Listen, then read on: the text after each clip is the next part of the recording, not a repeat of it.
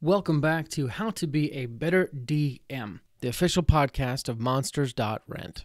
I'm Justin Lewis. And I'm Tanner Weyland. And we are here to help you tell better stories for yourself and your players as you dungeon master sessions of D&D, Dungeons & Dragons. We'd like to give you some quick announcements. We actually have one before the show, and then after the show, if you want to stick around, we have some more announcements then as well. But first, let's talk about this. Tired of being alone? Are you tired of not having any of your players understand you? Are you tired of never truly belonging? Well, you're in luck. All you need to do is join the Guild. The Guild is a unique and exclusive experience that is only open to Dungeon Masters. It is a full community focused on helping ease your DMing burdens. Want to meet other DMs? Join the Guild. Want to discuss your homebrew ideas with people who would appreciate it instead of just telling your cat? Join the Guild. Want to find a place where all your wildest dreams will come true? Join the Guild. Go to monsters.rent/guild and sign up today for free. Wait, that can't be right. Chuck, can you check this again? Is this supposed to be... What? Oh, they're serious? It's free? Oh, okay. All right. Yes, go to monsters.rent/guild and sign up today for free, even though they are crazy for giving this away for free. Common side effects may include burping, sneezing, laughing, breathing, hearing, listening, tasting, farting, critting, sarcasm, and in extreme cases, explosive diarrhea. Awesome. With that out of the way, we can get into today's show. Hello and welcome back, adventurer. We're excited to have you on another episode of How to Be a Better DM. To get started, I've got a warm-up for you, Justin. You ready? All right. Yeah, let's do it. Perfect. Okay, let's say that you have to make a character for an uninterested player, right? Like a friend of yours who isn't, he's doing it, or she is doing it because, they're willing to go along with it, but they're not all that excited. What kind of character would you make for that uninterested player? That is such a good question, and I actually have a specific friend in mind, one that I've asked, hey, do you want to play D&D sometime? And he's like, honestly, man, that just seems like a long meeting, and so definitely have him in mind. Now, with this, I would say you have to make it kind of to fit the player, so you do have to know the player a little bit, but going somewhat general, I would make a character that is somewhat simple, so not too many extra attacks, not too many spells. I would either go with a warlock, which is a nice magic user. You still get to use the magic, but it's not as complicated as a sorcerer, cleric, wizard. I think it would also be very interesting to do a celestial warlock. So someone who should be really, really good, but has this pact, and I would probably make their character lust for power, but kind of fight against that lust. So, same way someone who is predisposed to be an alcoholic, this person is predisposed to seek after power, yet they have this celestial angelic heritage. And I would probably, in this world, I would probably make it so they actually have, in certain cases, in certain worlds, celestials actually have kind of a connection to an angel that guides them and tells them what to do. Some people, in our modern vernacular, you might call it like the Holy Spirit or the Ghost or the Holy Ghost if you're a Christian. I would probably have them have something like this and give their benefactor a name. And so their benefactor and their patron are kind of always at odds, trying to get them to do different things. Cue the scene with Emperor's New Groove with Kronk and the Shoulder Angels. That would kind of be the epitome. But again, I would try and make it simple, but also somewhat flashy. So they're like, wow, I can do cool things. Like when I level up, I can summon like a demon, which is nuts. But also if I want to, I can just shoot an Eldritch Blast a couple times and be done with it.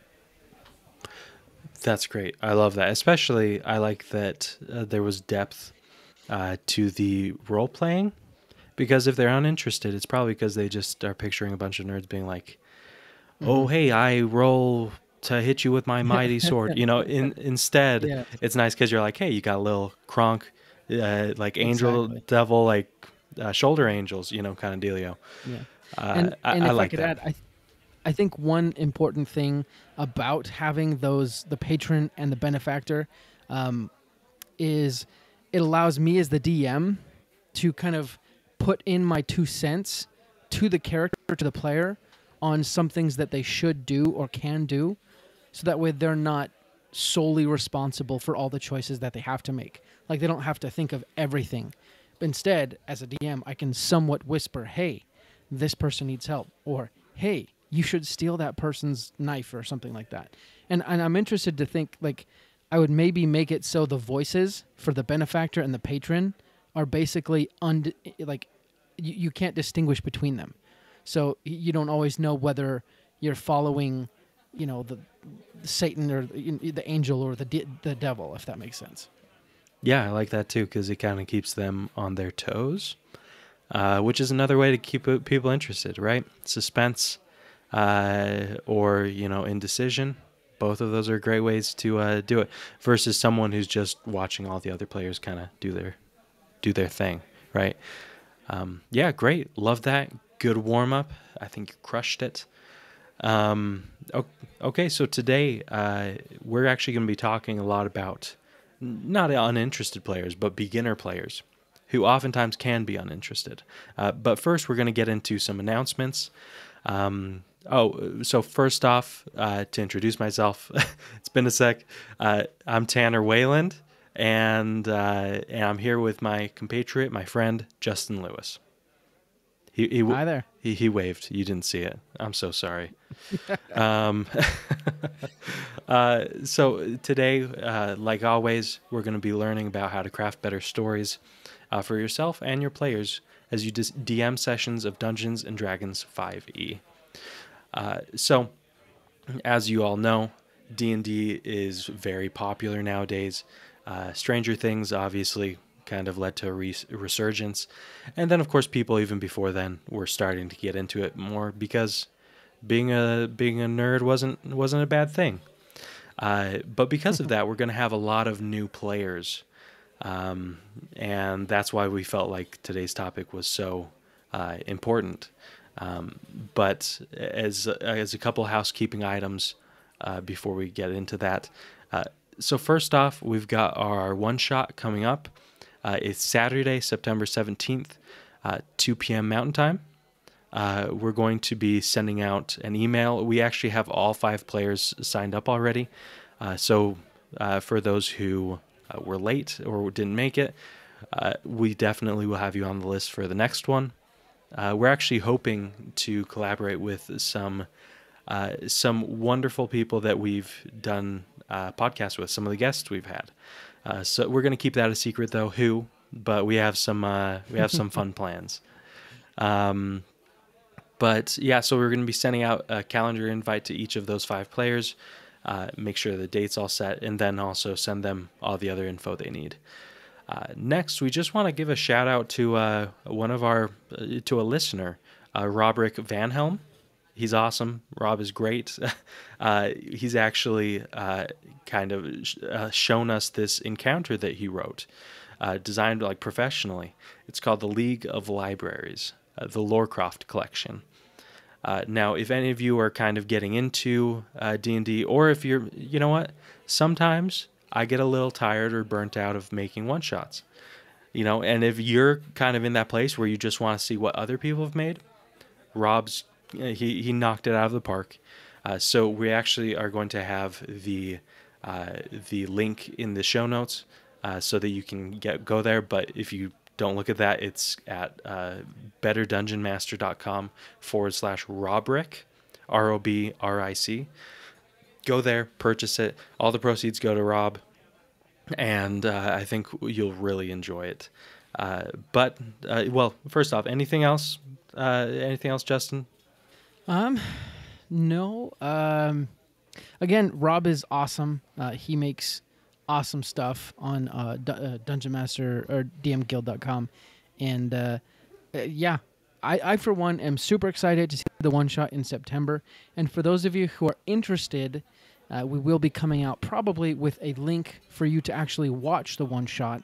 Just in case you didn't get a chance to sign up, you'll be able to watch it and kind of participate that way. So keep an eye out for that. Perfect. So yeah, let's get on to the meat, the tasty meat of the conversation, which is DM tips for beginners. Now, Justin, why don't you start us out? Yes. Sure. So first thing I want to say is these tips are for both new players and new DMs helping new players. And so the first one I would say is talk with your players / DM. If you're a new player, if you're a new DM, you need to open up those halls of communication. And you need, as the DM, the new DM, you need to ask your players lots and lots of questions, specifically about what they would add to your game or what really hasn't worked for them as well. And help them understand that they can freely talk to you and ask you questions as well. If you need if you need info about a player's backstory, ask them immediately, hopefully in some sort of private setting so you don't tip off other players. But if you want your players also offering you info about their backstory, tell them that nothing would make you happier. Help them understand that they need to be talking to you as much as they can or want. And it's kind of ironic, actually, for such a quote-unquote nerdy game. The game teaches a lot about relationships. In order to have a successful campaign, you absolutely need constant and consistent communication from all parties involved. If nothing else, you need that just to even keep the game scheduled, right? Yeah, absolutely. I think that the great thing about D&D, as always, is it's you essentially playing together with your friends, and talking is like so central to that. That's what's great about it, as opposed to a lot of video games, board games. I mean, a lot of those you can do that as well, but you literally can't do D&D without it. And so, if you're a new DM, new player, just embrace that. Just be like, hey, those conversations that we like having, we're going to have a lot of conversations, and it's going to be about, about the game. It's going to be about other stuff. You just need to really embrace that, and kind of to the point that, some people might not, they might be introverts, but you can help them feel like it's a safe space for them to, talk in by including them, by seeing what their opinion is, not talking over them. But especially if they're a new player, make sure that if they start talking, you listen and you treat it, what am I trying to say? Treat it respectfully, treat them like an equal. Yeah. No, you're completely right. And I don't have kids, but I'd imagine it's just like with kids. If your kids, when they're younger, they come to you and they show you these things that are super important to them, but you don't really care. When they're older and they have important things, are they going to come to you? Not really. It's the same thing with being a dungeon master. If you don't, take even the minorest question seriously, especially if someone's new, then when they have bigger questions, they're not really going to, feel comfortable asking. Yeah, totally. So a tip that I'd like to talk about, and this one honestly is more directed to players, specifically like new players. It's as a new player, it's going to be easy to arrive at a session and feel like you're kind of just tagging along, like, oh, everybody else, especially the DM, has their ish together, and they're, they know how to play the game. They've got these character backstories that they're super invested in, and you're going to feel maybe like you're just like a ride-along sidekick. Instead, learn how to take ownership. And now what does that look like? I find that ownership means a few things. One, you're going to get some material.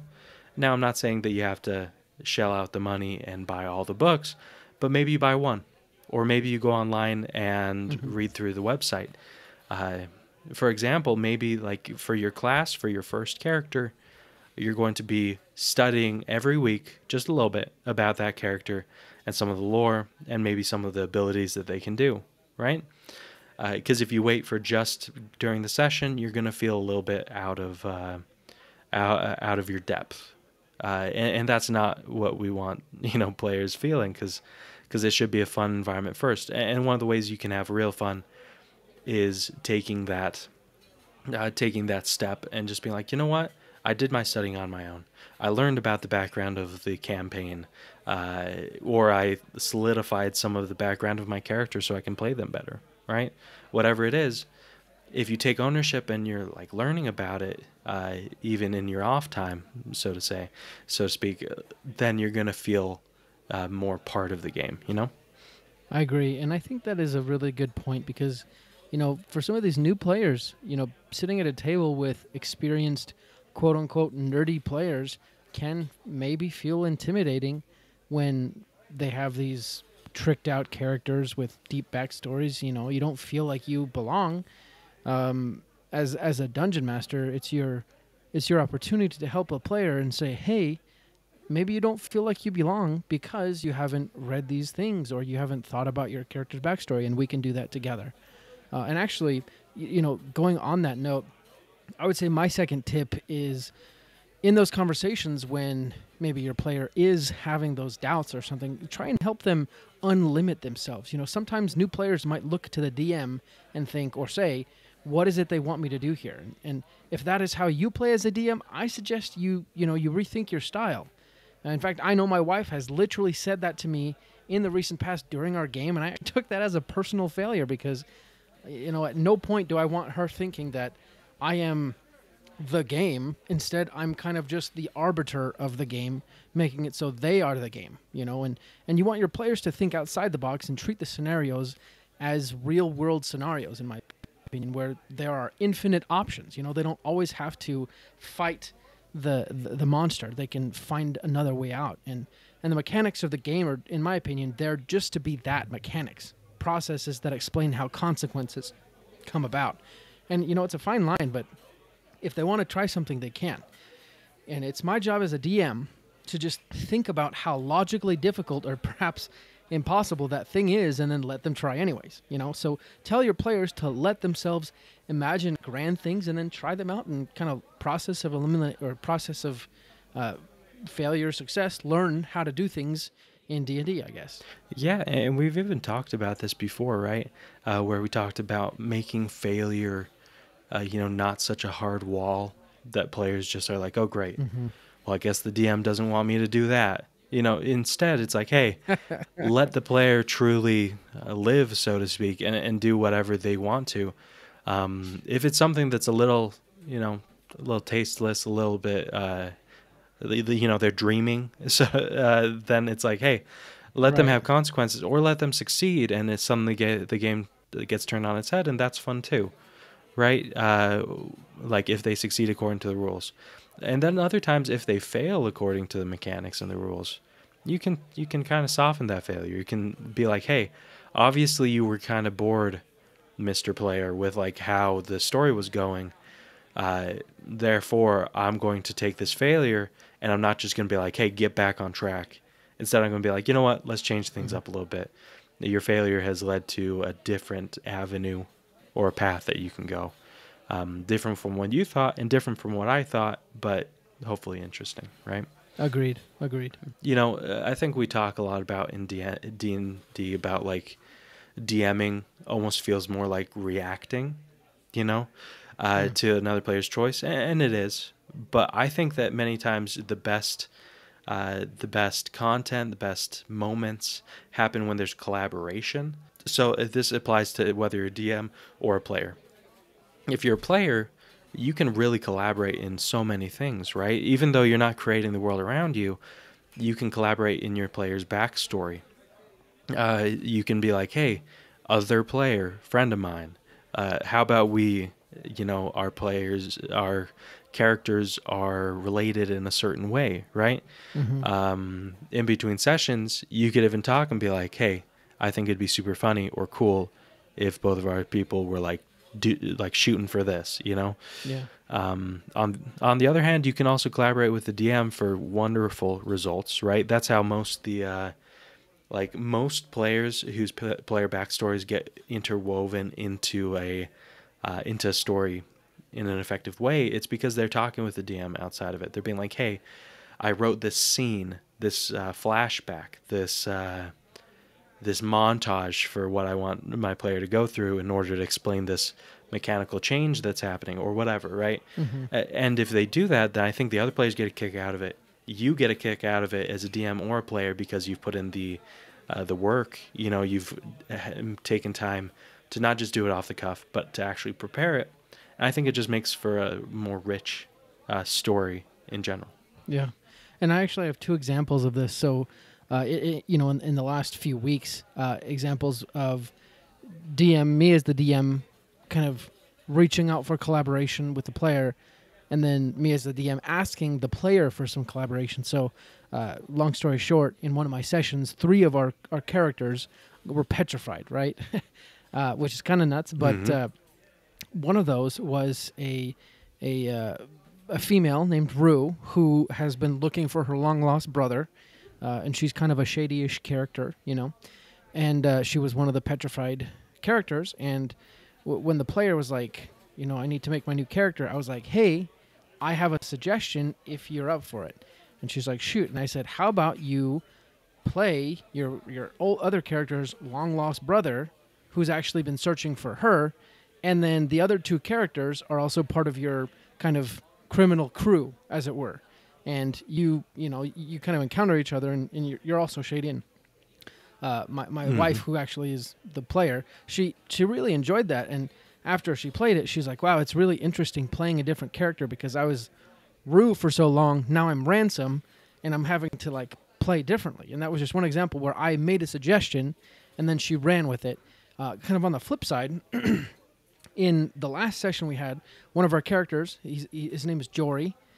He's a paladin dragonborn, and he was actually found in the Underdark and then brought with the companions to the surface and so forth. And he had lost his other adventuring companions. And for the first time in the campaign, he sent a sending. He messaged one of them. And he's like, I would like to message my old party. And me as the DM, I was like, oh, crap, I don't know what to do here. So I said, okay, what is the name of the person you are reaching out to? And he said, Ramira. And I was like, that's something I've never heard. So I said, what do you say? And then he said, he said his message of like, hey, I haven't thought about you guys. I wonder where you were. And then I responded and I said, wow, it's been so long. And then we kind of collaborated a little bit more, because he was like, how is everyone? And I was like, well, what are the names of all the people that were in the group? And he gave that to me. And then I gave him a little tidbit saying, hey, they're actually stuck in the astral sea. And it was kind of this really cool moment of this character, because this character was essentially a replacement for another character that died. And we haven't had a chance to build the backstory for it. But in, a small moment, we have essentially, without even needing to, built a backstory for this character, because he's lost his memory. But now he knows that his old friends are in trouble. And so that's kind of another plot hook that we can pursue. And it was, player DM collaboration. He provided the details. I just said, this is, the problem they're in. And now it's percolating in his mind. So just a couple of examples of DM player collaboration. Oh, that's great. Yeah. I especially like how, you as a DM, collaboration isn't always like, hey, let's both sit down and come up with an idea. A lot of times it's one of you pitching an idea and the other one yes-anding them, right? Exactly. And then taking it and not letting them have to do everything on their own, right? So if someone's like, hey, I have this idea, it's not fully fleshed out, then give them a leg up. Be like, hey, I love where that's going. Here's my ideas on top of that. And you can do that in-game. You can do that outside. Either way, I think you're going to feel a lot of pressure off your back and have better story if you do just kind of acknowledge and try to make collaboration a much more active part of your storytelling. Exactly. And then the last tip I'm going to give before we go to a quick break is, as a DM, encourage your players and tell them that they're going to get they're going to get out what they put in. And this is kind of from the movies, as it were. And we don't realize this, but when we watch movies, we essentially give the screen or the story permission to bring us into the world. We volunteer ourselves, and you can tell when it's a bad movie, you don't actually give that volunteering. You don't give that permission to kind of steal you away. And you reserve yourself in the real world, as it were. But as a DM, you know this. You know that the more you put in, the more you're going to get out. So to your players, try and encourage them and say, I know it's going to feel awkward. I know you're going to feel weird and silly, and you're going to look around, and you're not going to think everyone else is doing the same thing. You're going to think, wow, everyone's looking at me being all weird. But encourage your players and say, the more you give permission to the game to embrace you and pull you in, the more fun you're going to have. And honestly, that's one of the biggest tips I could say for you to pass along to your new players. Okay, perfect. So before we continue and get to the end of this topic that we're discussing, I've got a continuation of the warm-up that we had before. You ready, Justin? Yes. Okay, perfect.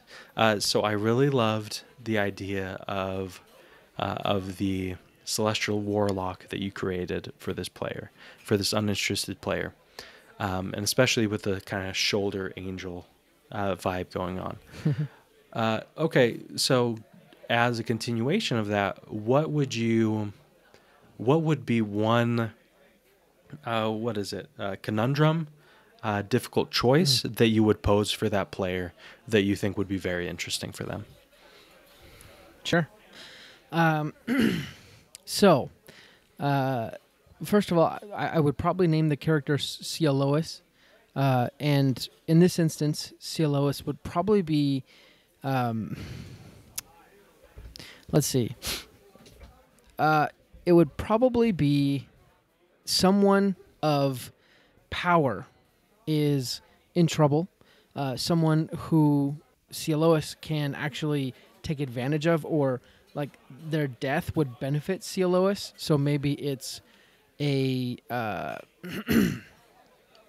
we'll say it's a constable or something that has evidence that Cialois did something wrong, and they are in trouble. They are, classic example would be like hanging from a ledge, and they are there, and they have the voices in their head saying, "Let them fall and die, and you're scot free."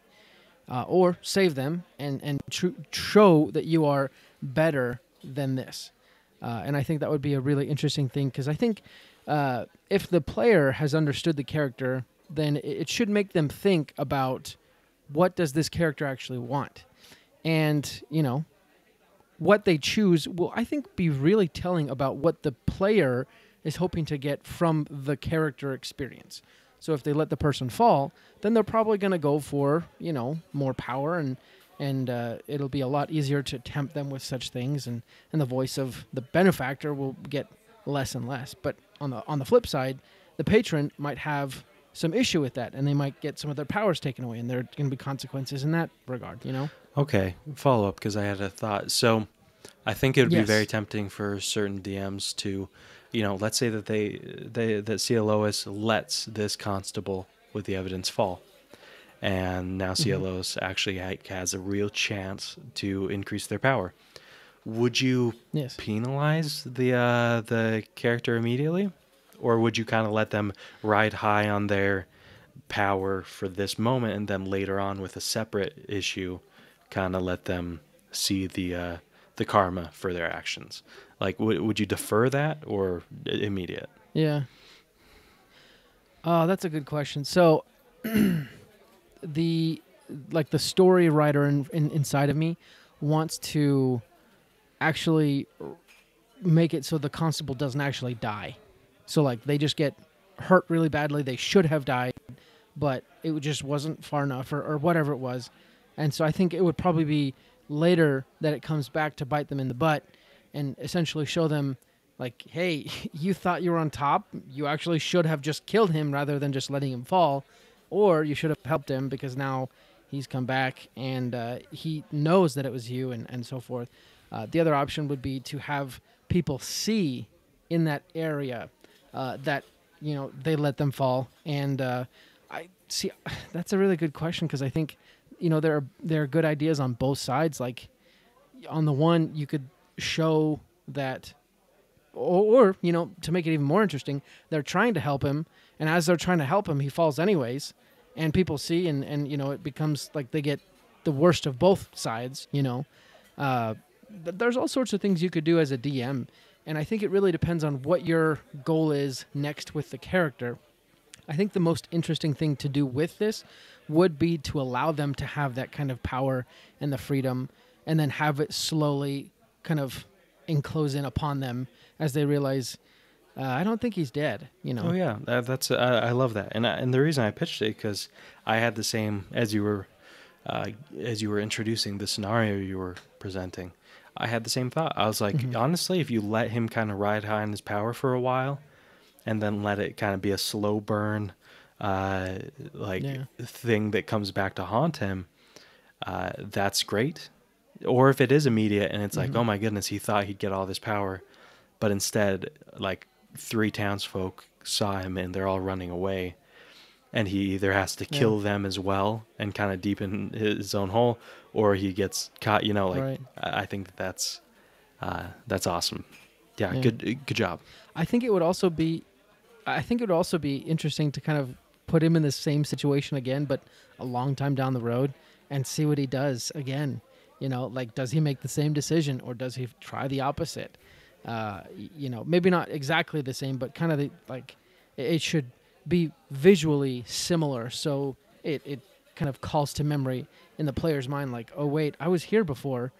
Should I let this person die? And I think that would be really interesting to do as well, but maybe a little bit more difficult. Yeah, I love that. I think that it also allows you as the DM to, voicing the shoulder angel and devil to essentially like use similar lines, and that would really help the player kind of like be like, oh my goodness, this is happening again, right? Right. Yeah, great, love it. But anyway, thank you for that great warm up. Let's continue to talking about tips for players and DMs that are new to D&D. How about let's have you start? Yeah.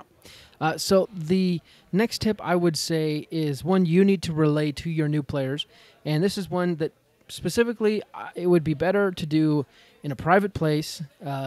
And it's that you need to let them know that it's a new thing. D&D is a new thing that they're trying, and it's okay if they don't like it. It's okay if they want to stop, and they don't have to keep playing just to make you happy. In fact, what I think is you should go one step further and say, if this happens, where you find yourself not interested in the game as much, or just not having as much fun as you want, just come to me.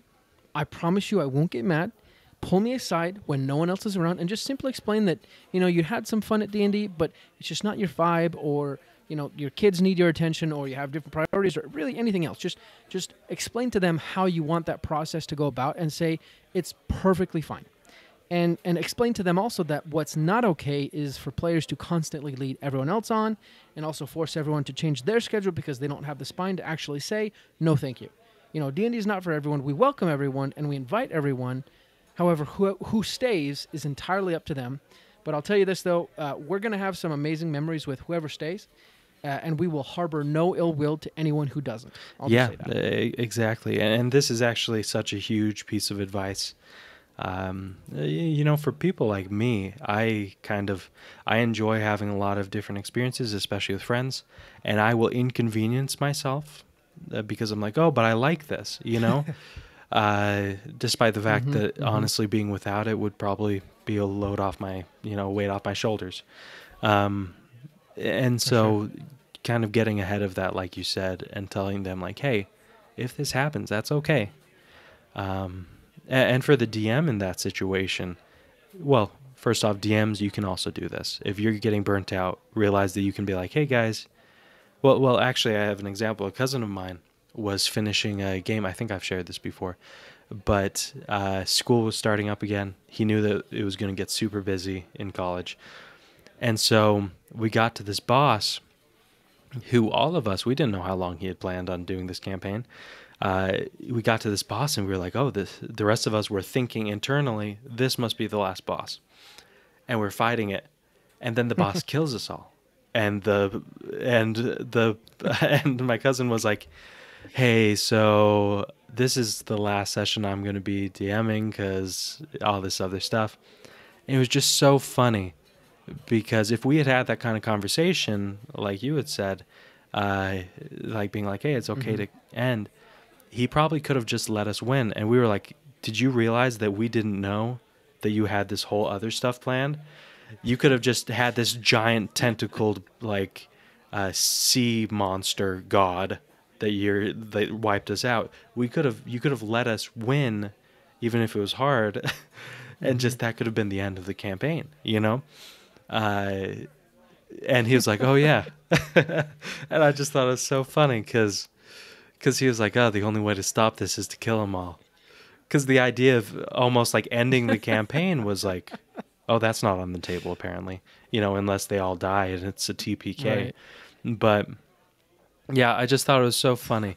And so I think that having steps or having that conversation about when to stop or how to let some player leave, it's so important, especially because if it's only one player who wants to leave, I think there's some DMs out there, and you've probably met some, Justin, who would kind of pressure the player and be like, honestly, without you, I don't know if we can keep going, you know? And the fact is, I'm going to say right now, like, that you can find someone else. You know, it is a little nerve-wracking to reach out to other, you know, friends, spouses, family members and ask and be like, hey, I've got this game. Want to come in? To some people you probably maybe don't know. You know, I think people are a lot more willing if you just ask. You know, we make it a huge issue when it doesn't need to be. So let people go if they want to go. And then, you know, realize that there's, you know, more fish in the sea for you to ask to come into your game, right? 100%. 100%. Yeah, but great advice. Love it. Now, for if you're on the opposite end and you're not the kind of person who's getting a little burnt out or thinks you might be, let's say that you're the kind of new player who's really just, you know, jiving. You've made a couple characters or maybe even just one. You know, I think some players, they have this barrier between them and being a DM where they're like, oh, I'm just not skilled enough. Or the game that I would come up with just isn't, you know, it's not going to be cool enough. And I think that's hogwash, you know. It's just, it's not true. You can at any level of skill, you can try and be a DM, right? That's what this whole podcast is essentially about. Sometimes people have just been barely starting to play D&D. Sometimes they've been playing for years. You can always get better. And so if that's the case, then, you know, why not start playing early as a DM and writing your own campaigns? Because it's like, hey, there's other people who probably have been playing a lot longer who aren't that much more skilled than you because, you know, because it all depends on how you develop yourself. So, yeah, that's kind of my advice there is try DMing. You can do it. You can ask people for help, but if you want to do it, don't put it off just because you think it's outside of your capabilities. Agreed. And I just add that by trying DMing, it will make you a better player, and it will make it more fun for everyone else at the table when you play. And also, your DMs will love you more because you'll understand them, and you'll appreciate what they do, which is, as a dungeon master, it is important. The last tip I would give to you, dungeon masters, to pass on to your players is encourage them to describe their own content. It's one of the ways that each person can make themselves feel cool. And if they struggle with it, tell them, no worries, I will fill in the blanks when you struggle. And I'll help you and prod you along so that way you can eventually create these awesome scenes of your character doing really awesome stuff. And in doing that, I would help them understand that it doesn't have to be you roll the dice and you hit once. It can be more narrative and say you trade blows left and right, and eventually you slide their sword up just a little bit so that way you can nick their outer arm and draw a little bit of blood with 2 points of damage or something like that. But help them, you know, embellish on their own, and this will actually save you some time and energy and effort so that way you don't have to describe every person's combat. And it is a fine line, and it does take some fine tuning, but I think that definitely goes a long way to helping each person. As Tanner, you always say, the goal is to make each person at least once during the night feel awesome.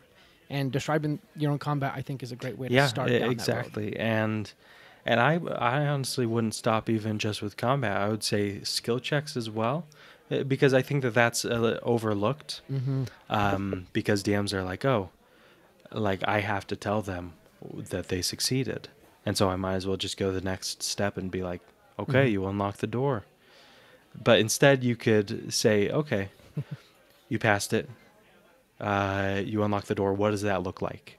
And you could, and then that gives them a chance to be like, okay, I get down, I look around, put my, my, what are they, lockpicks into the door.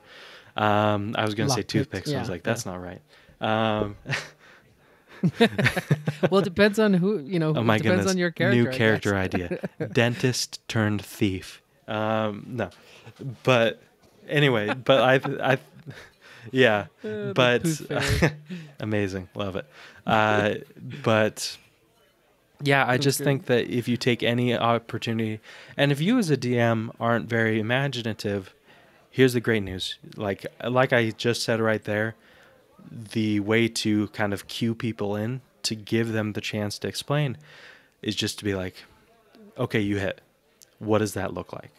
Your spell was successful. What does that look like? Okay, your skill check was successful. What does that look like? It's a very simple phrase, but it gives them all the leeway in the world to do essentially whatever they want, right? 100%. 100%.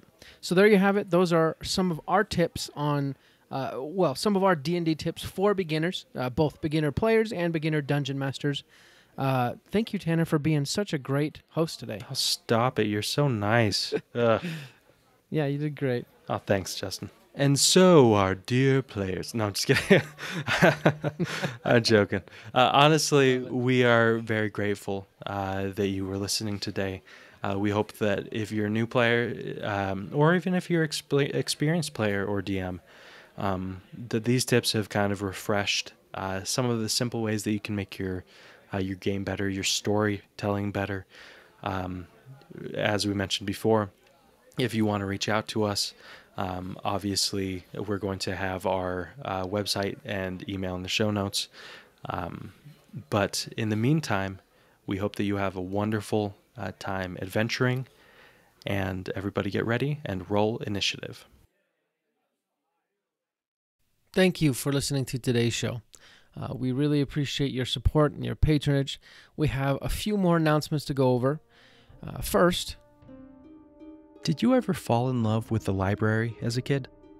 It was a place where you could experience 1,000 stories without having to buy 1,000 books. That is what Monsters.rent can do for your D&D campaign. You can rent and swap out as many quality miniature monsters and creatures for your D&D party as you could ever want, without having to buy them. You can rescue villagers from a kobold camp, or lead your party through the fighting forest, or many more adventures. We're coming out with new bundles all the time.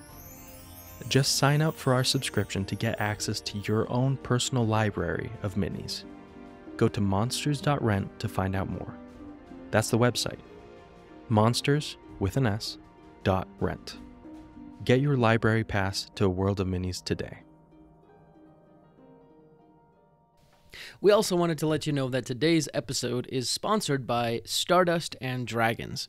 I'm going to let one of the cast of Stardust and Dragons, Christian Hatcher, and his crew tell you a little bit more about it. This August, a new adventure podcast is coming to a platform near you, filled with action. Shoot one of the two of them. We can't keep taking hits like that. Drama. Everything that she's been doing, everything she's going to do, finally sets in. And Stardust. Help! Help! Someone, please! Find out more about this epic odyssey at stardustanddragons.com, where adventure awaits in the stars. That's all the announcements we have today.